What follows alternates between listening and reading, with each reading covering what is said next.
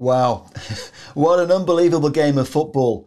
Brighton 2, Manchester United 3, but the scoreline only tells you a small part of the story because this was one of the most exciting finishes in the history of the Premier League. And it all finished in the 100th minute after referee Chris Kavanagh had blown the full-time whistle with Brighton thinking they'd secured a 2-2 draw.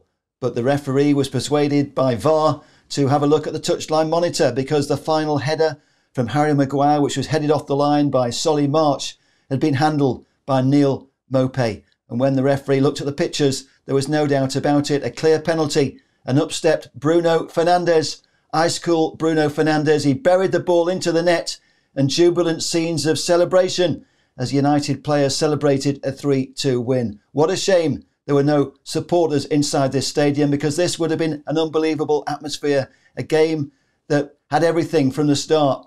United were dominated by Brighton in the opening half an hour when Brighton hit the woodwork 3 times. But then United showed a flash of their brilliance when they had the ball in the net.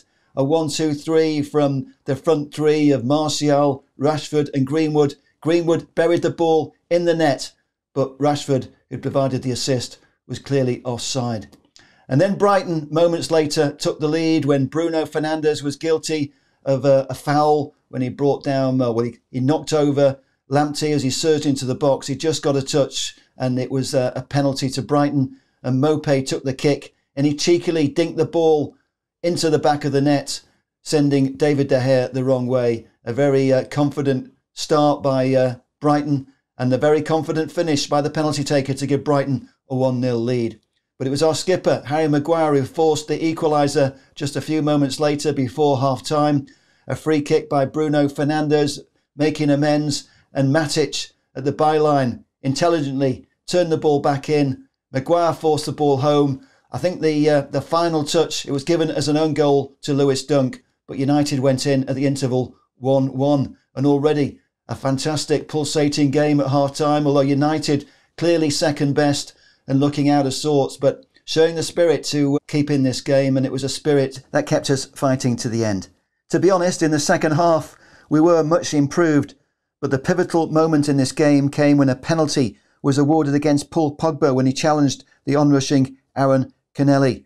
But on a second look at VAR, the decision was overturned and Paul Pogba's yellow card will be rescinded.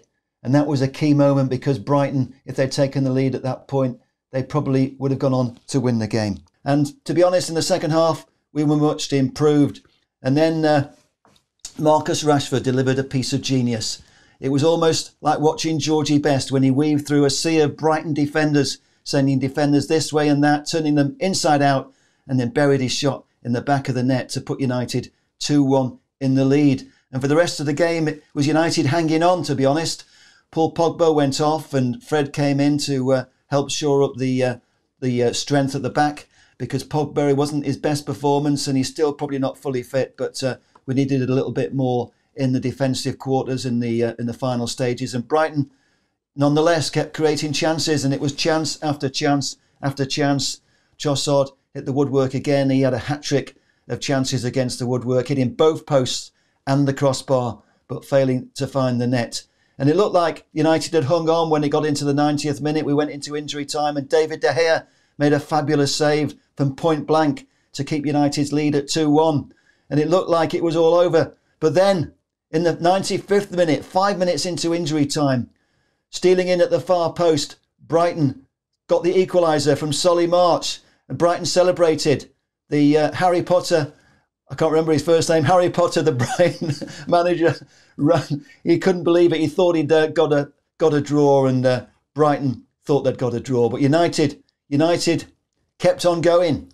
And we went into the 99th minute. Harry Maguire had a header, and it was deflected by the arm of Maupay, who clearly put his hand forward, and it was headed off the line by March, who thought he'd scored the equaliser 5 minutes earlier. But when the referee went to see the pitchline monitor, it was clearly a penalty.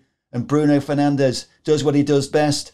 He has nerves of steel, and he made it 3-2. So what a fantastic win for United, and making up for bouncing back from the embarrassment of the home defeat against Crystal Palace. This was a perfect result, but not the perfect performance despite that spirited come back despite United fighting to the end. The honest truth is United need to improve if we're going to do anything this season. And clearly we need to strengthen in the transfer market before the window closes in just over a week's time. Ole Gunnar Solskjaer deserves the backing of the board. If the board fail to give him any quality signings before the transfer window closes, it will be a dire dereliction of duty. Because United have come up a rung last season when we got into third place. We did fantastically well with a thin squad, to be honest. A thin but promising squad full of young talent and a few quality players. But we need more signings. We've done great to get Danny van der Beek, who came on for the final few moments and was there when United won the game. But Danny van der Beek on his own is not what we need. We need at least 2 or 3 more new signings, as many prominent former Manchester United players have said, including Gary Neville and Patrice Evra most forcibly in recent days. We all know that United need more signings. We all know that Ole needs backing. Ole is the man. Ole has done fantastic, and I believe in Ole. I think most of the fans believe in Ole, and Ole can deliver. But this is a competitive Premier League. A lot of our rivals have gone out and spent big money. There's no reason why United can't spend big money. I know they've talked about the coronavirus changing everything, but the reality is we've got the money. We've got to go out there and spend if we want to challenge at the top of the table and challenge for honours this season. I'm not writing United off on the transfer market. Okay, they've left it late, and to be honest, in all honesty, we should have had players in already because the season started and Ole needs to prepare with new players. He needs a strengthened squad. He knows he's already said he wants new signings. He's made it clear. He's got to be careful what he says about the owners because he can't be too critical. We're not going to be in a Mourinho situation where the manager's going to be slagging off the board every 5 minutes. Ole's working with what he's got, and I know he'll carry on even if there are new signings. Even if there are no new signings, he'll do his best. And we've got a squad that when we're fit, when all the players are firing on 100%, we can beat anybody in this league. But the truth is, this is a competitive league. It's going to be a very busy season, truncated with a shorter duration than normal because of the pandemic, of course. So there's going to be matches coming thick and fast.